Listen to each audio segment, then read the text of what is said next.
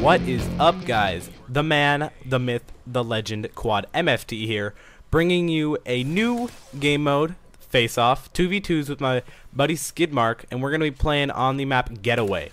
And I'm actually going to be getting a MOAB because these kids, and I don't mean to call them kids, I mean these players on the other team, they honestly, and I don't want to call them noobs or nubs or anything like that, they just were extremely new to the game, if I can be that nice at all. They were not good at all. One of them was sniping on Getaway in 2v2, which is kind of like rare. You don't see too many snipers running around all the time besides quick scopers and stuff like that.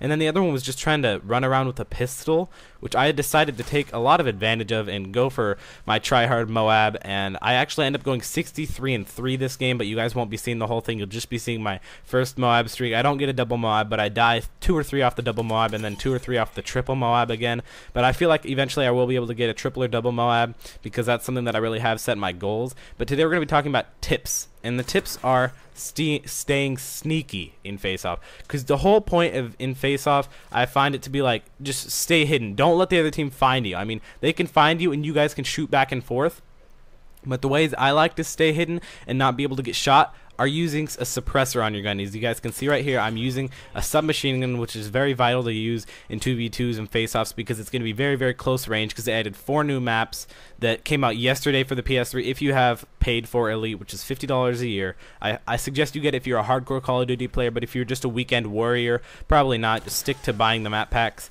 But if you do buy Elite, it is going to be saving you some money. And the Faceoff did come out today by the time you guys are seeing this for PS3, and I am on the PS3.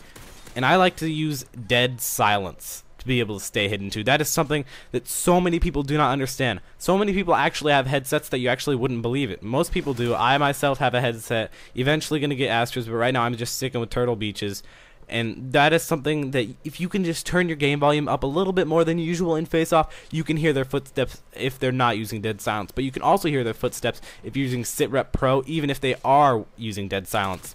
Because if you didn't know, they recently buffed up SitRep Pro so you can hear dead silence people just as loud as normal. So a lot of people have been starting to use that, and I either suggest SitRep Pro or Dead Silence Pro. Another thing I like to use is Assassin, just in case they get to call in any UAVs. I like to stay hidden on the radar, and I like it so people like to use portable radars, so I like to stay away from those portable radars, and Assassin keeps you away from not showing up on the portable radars, which is something that really makes you a lot more hidden and a lot easier and a lot harder to target. So I also like to use 2 attachments on the MP7, so I can definitely just, I don't know, take them out fast and suppressor and rapid fire.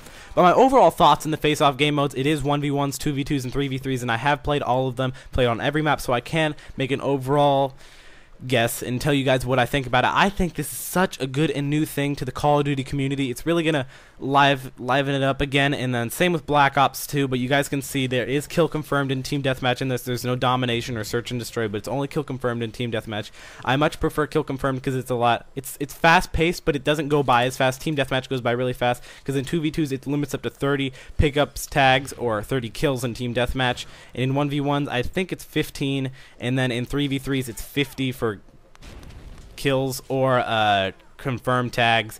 So yeah, it's been Quad MFT, guys. I'm almost about to pick up the MOAB. You guys have to try out Faceoff. There are 2 free maps for you guys, so everybody can play. Even if you don't want to spend any money, you can go on there on Xbox Live, PS3, and download them. It's a lot of fun. You guys can always try to stick in a party, because it's really hard to play solo unless you're playing 1v1s, because then you kind of have to play solo because you can't really play in a party in 1v1s. I know that'd be cool to 1v1 your friends and still get points for it. I guess you can join session or something like that. I don't know. I'm not suggesting you guys to cheat at all or anything, but it's been Quad MFT. You can like this video if you enjoyed this gameplay and commentary. You can subscribe to see more. You can check out my channel. Follow me on Twitter at Quad MFT, giving you daily updates about when I'm uploading, when I'm rendering, when I'm getting a gameplay, anything you guys are willing to know. So it has been Quad MFT again, and it's been a good time. See you guys later.